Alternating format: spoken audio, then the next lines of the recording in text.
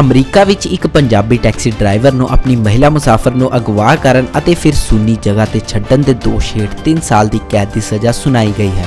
25 साल के हरबीर सिंह परमार ने मार्च विच पेशी दौरान अपना यह गुनाह कबूल कर लिया सी। न्यूयॉर्क के दक्षिणी जिले विच federal attorney York Jeffrey Burman ने दस्सिया कि 3 साल की कैद पूरी होने तो बाद हरबीर सिंह परमार नूं अगले 3 साल निगरानी हेठ रखा जाएगा। नाल ही तुहानूं दस दिए कि हरबीर परमार नूं $3642 जुर्माना अदा करने के हुक्म भी जारी किए गए हैं। हरबीर ने महिला यात्री नूं पिक किया जिसने न्यूयॉर्क के एक शहर विच जाना सी, पर हरबीर ने उसके पिछली सीट ते सो जाने तो बाद उसके उतरन की थां बदल के बोस्टन कर दी।